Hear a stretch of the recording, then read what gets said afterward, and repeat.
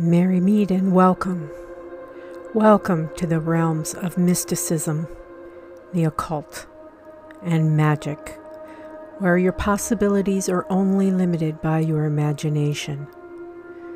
Welcome to the witch's cauldron and discover the knowledge you seek. Gather round the cauldron and even stay for a spell. Brightest blessings to you. Merry meet and welcome to the Witch's Cauldron. My name's Paula. Today I'm going to tackle a very controversial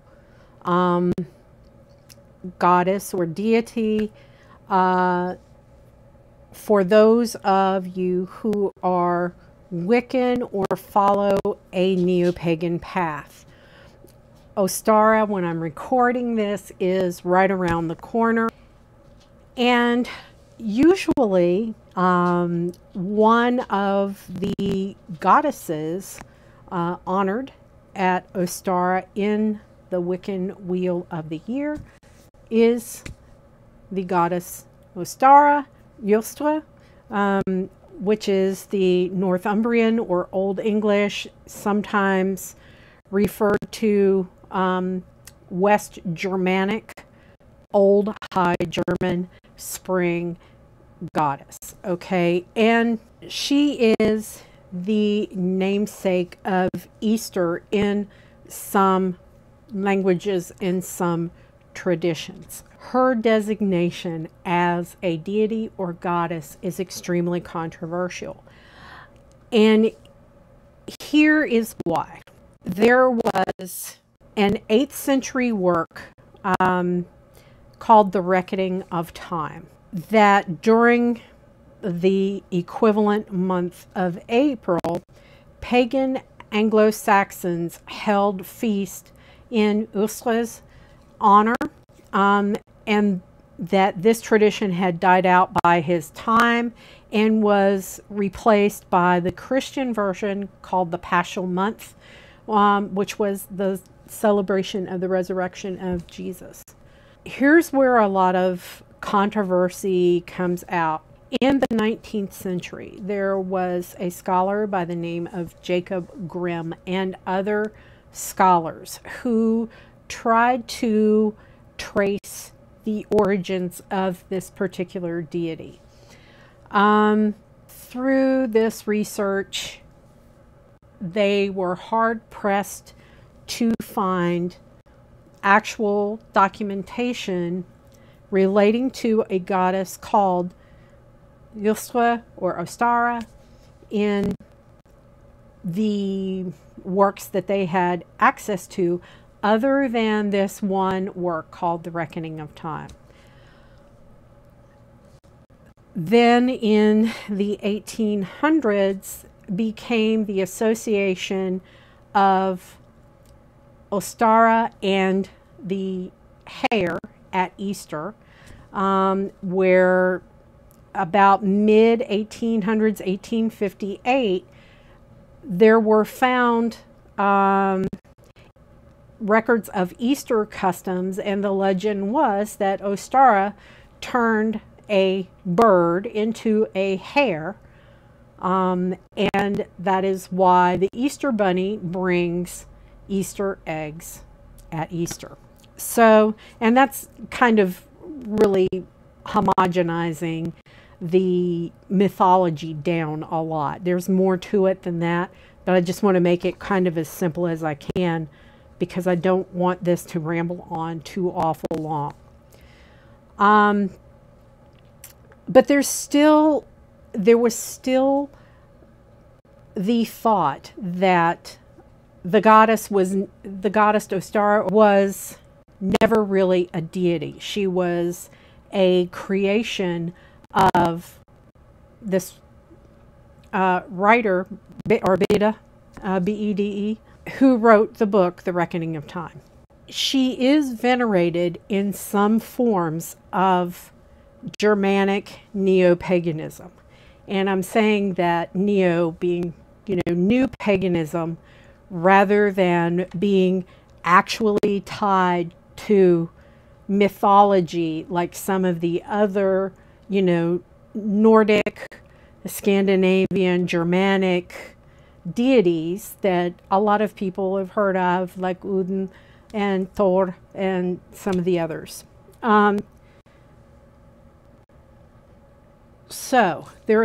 This is one of the more controversial deities that I'm going to do in this series, because there's still a lot of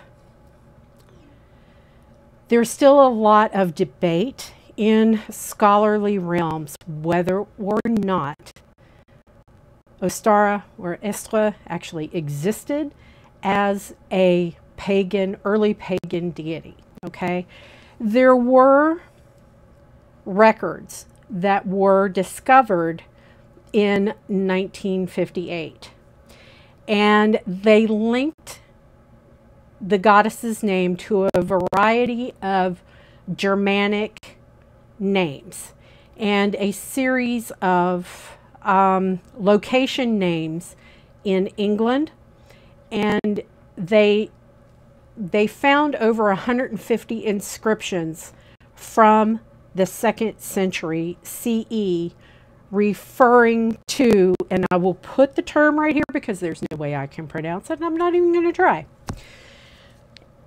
And they connected the deity, the goddess Ostara, to this reference. Is she ancient or not? Should you include her as a deity or not? It's up to you whether or not you recognize Ostara as a deity, okay? I'm not going to debate whether I think she should be recognized as a deity or not. It depends on your perspective and your path. If you are a neo-pagan or a neo-Wiccan and you recognized Ostara as a deity, fine, good and well. If you're a traditional heathen or practice, you know, traditional Germanic practices, you may not consider Ostara to be a deity because of the lack of actual definitive scholarly works pinning her or naming her as a spring deity. But if you do recognize Ostara as a spring deity, I'm going to break down her correspondences for you. Typically, Ostara is worked with at the Wiccan holiday of Ostara, the spring equinox. And if you remember, an equinox is when there is an equal amount of night and an equal amount of daylight hours. What does Ostara, what are her correspondences, and what intentions can you work with at Ostara with her? She is the goddess of spring and renewal. She is typically recognized as an Anglo-Saxon deity. Now, I will tell you, in one of my go-to books where I research deities as my starting point, she's not even in the Encyclopedia of Spirits. She's not even in here.